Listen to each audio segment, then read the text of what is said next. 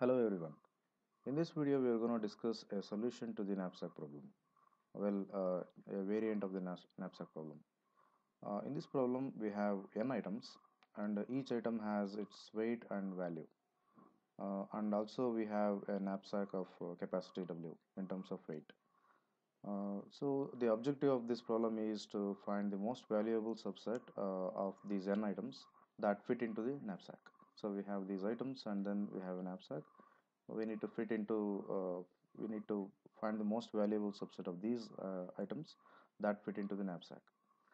A brute force solution for this would be trying out all subsets of these n items, and among the ones which fit into the knapsack, find the one which is most valuable among them. So that's a brute force solution. It's an exhaustive search solution, to be specific. uh, because we have 2 power n subsets of n items. It's The time efficiency of this solution would be at least exponential. So is there a better solution, better than exponential solution, something like a polynomial solution? Fortunately, there is one by a dynamic programming. So let's look at a dynamic programming solution to this. Just like most of the dynamic programming solutions, the recurrence for the dynamic programming solution is not very intuitive here also. So let's try to decode that. So we wanted to find the best fit for n items with the knapsack capacity of W, right? So that's the goal here. So we are looking for filling this whole table where a cell f of ij in general is defined this way. We have these items labeled from 1 to n, and we have these weights in discrete from 0 to W, right? So f of I comma j is an optimal solution for the first I items which are allowed to choose with the knapsack capacity of W. That is in general, right? So that's why we wanted the value of this cell as the goal, right? So now what is f of I comma j? So the recurrence for that. So we have two choices here. One is whether to choose ith. So in this optimal solution, there are two possibilities. One possibility is ith object is not chosen, and another possibility is ith object is chosen.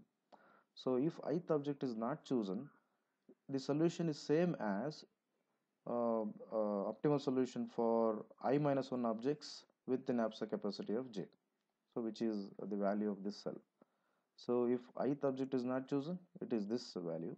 If ith object is chosen, then because we are going to use this weight for wi of the knapsack capacity j, so we'll be left with j minus wi as the knapsack capacity, and with I minus 1 elements, I minus 1 items, we can have a solution here.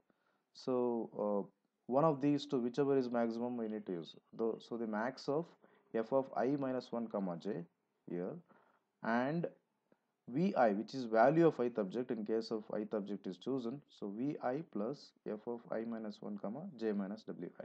Vi is the value of the ith object, and why this weight wi is negated from j is because we are using ith object, and this is the weight of the ith object. All right. So among these two, we need to find the max. Now there is a special case here when the weight of the ith object itself is more than j. So that happens when j is less than wi, or j minus wi is less than 0.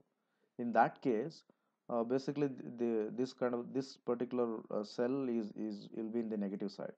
So we don't want to have that. So in that case, obviously ith object we cannot choose at all. So we are going to go with this value, which is when ith object is not chosen. That's why f of I minus 1 comma j is the value when j minus wi is less than 0, right? And these two are base cases which are essentially defining zeroth row, zero in zeroth row, and all zeros in zeroth column. Let's see with an example why these zeros are there, and then filling the table. Why would this row be 0 all the way? So what is this row is when none of the items are allowed to choose. When none of the items are allowed to choose, irrespective of capacity of the knapsack, we are going to have the value as 0 itself, because none of the objects are chosen or items are chosen into the knapsack. And in this column, all of them, all the values are 0, because when the knapsack capacity itself is 0, it doesn't matter how many objects are allowed to choose. We cannot put any objects into the knapsack because the capacity itself is 0. That's why the value is going to be 0. Right. So now in this problem we have 4 objects with these weights and values listed here, and we have an knapsack capacity of 6. Let's try to find out the optimal solution for that. So we are going to fill using the recurrence we just saw for each of these cells from bottom up. That means from starting from here, we fill out everything, and finally when we fill f of 4 comma 6, we'll find the solution. Let's start with the filling the first one. So this value is f of 1 comma 1, which is when only the first item is allowed to choose, and the knapsack capacity is 1.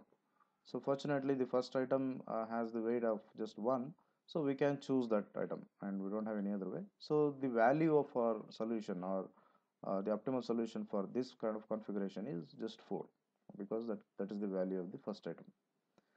Alright, so then when we increase the knapsack capacity here, so knapsack capacity is being increased from 1 to 2 likewise, then because we don't have any other items to choose, this value is going to remain as 4. So there is only one item of this kind of configuration. It's not like I can choose more items of this kind of capacity or this kind of weight and value. So there is only one object, one item. So it's the value is always just 4, even when the knapsack capacity is increased. Now for f of 2 comma 1, we have two items to choose from, and the knapsack capacity is just 1. Now look at this. The second item has weight of 2. So when the knapsack capacity is less than that, we have to go for the earlier case where obviously we cannot choose the second item. So we'll just go with the previous solution, which is not choosing the second item. So with whatever the solution we already found. So just going to copy this one. Now f of 2 comma 4 2 comma 2, here the knapsack capacity is 2 and two items are allowed to choose. So the second item has weight 2 and value 5. So we have two options here now. Either we don't choose the second item, in that case this is the solution where only one item is chosen, and or we can choose the second item. In that case, I'm already using up the whole of the knapsack capacity, which is 2 here, because its weight also is 2, and so that's why this is the solution we are interested in. This plus 5 is the value of this particular item. So 0 plus 5 and 4, which is the max of these two is 5. So we're going to just take 5 as the solution for this value. Now for f of 2 comma 3, now knapsack capacity is 3. So now we need to see max of 4 comma this 5 plus 4. 5 is the value of my second item, and 4 is the solution for f of 1 comma 1, because I need to look for, as in, because we have used up weight of 2 from capacity 3, so that will reduce to 1. So this is the solution. So 4 plus 5 is more than, is greater than 4. That's why 9 is the solution we are interested in. Similarly, again 4 plus 5 is better than 4. That's why we're going to take 9. So we keep doing that going forward. And also it's very easy to just say 9s all the way, because at this point we are already using up both the items. We don't have any more items to put into the knapsack. So it's going to be just 9 all the way. Now when third row is introduced, its weight of the third item is 3. So for the first two, f of 3 comma 1 and f of 3 comma 2, we just have to copy from the previous value, because third item cannot be used at all, right? So that's why these 4 and 5 are copied. That means third item cannot be chosen at all. You don't have a choice, because the knapsack capacity is less than the weight of this item. Now at this point, now I have a choice. Either go with the previous solution where not using the third item, which is here, or use the third item, and value of this one is 0, so 0 plus 10 is 10. So I'm going to just say 10 is better than 9, so I'm going to choose 10. Now here either 9 or 4 plus 10 is 14. 14 is greater, so I'm going to choose 14. And the next value here is either 9 or 5 plus 10 15. Let me explain again here at this one.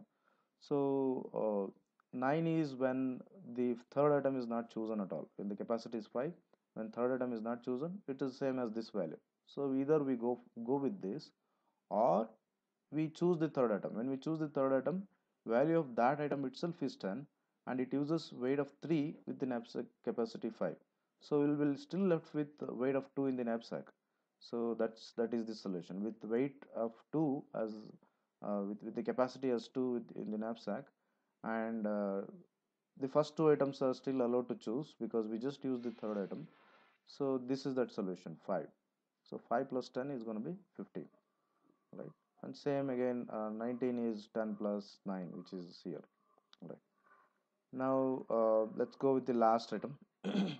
It has weight of 4, so up to knapsack capacity of 3 we don't have a choice of choosing the fourth item, so we're just going to copy this 4, 5 and 10.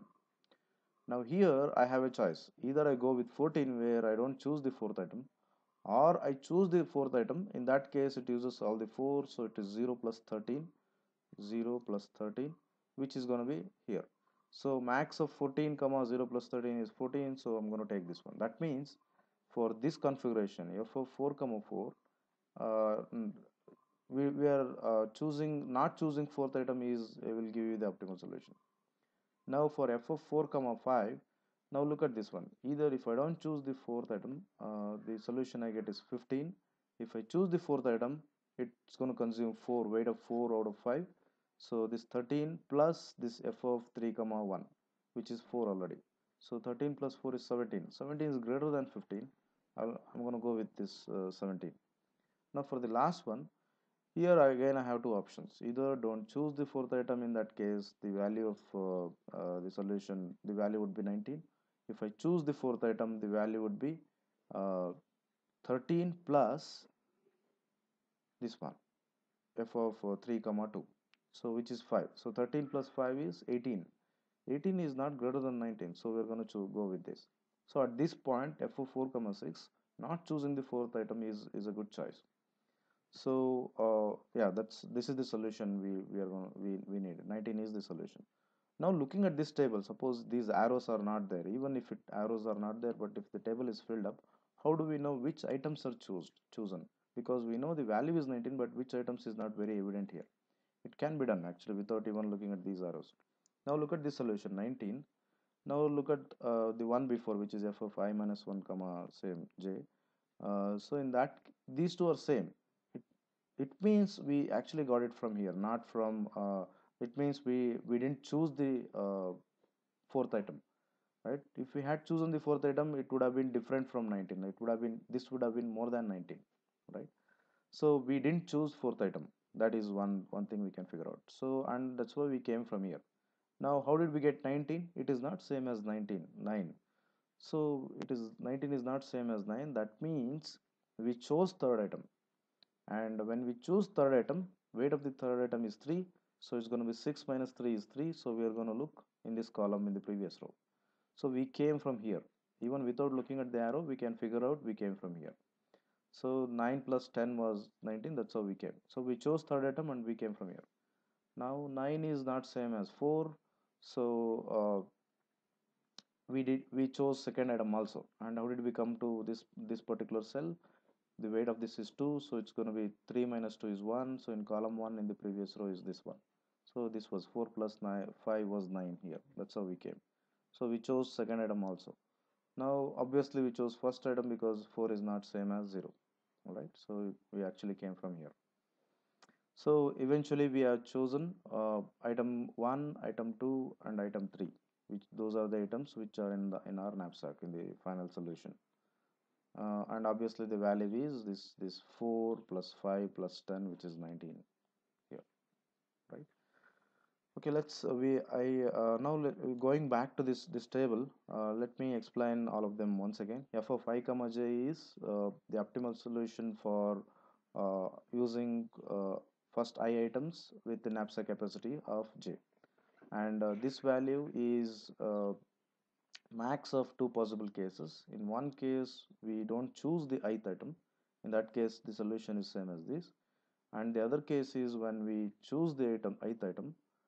If we choose the ith item, the value of ith item is added to this plus uh, the solution of this one, because now I minus 1 items are allowed to choose with the knapsack capacity reduced by weight of the ith item, which is j minus wi, right? So that's how we get, and we fill the whole table from the beginning here, that is bottom up, and when we reach at the last point we have the solution, right? Now I have few more problems listed out here. You can pause the video at this point and note down these problems and then solve on your own. And I'm going to flash the solutions in the next slide. So the solutions for the previous problems are listed here. You can verify your solution with this. If you have any problem with the understanding of this one, please comment. Thank you. Thank you for watching.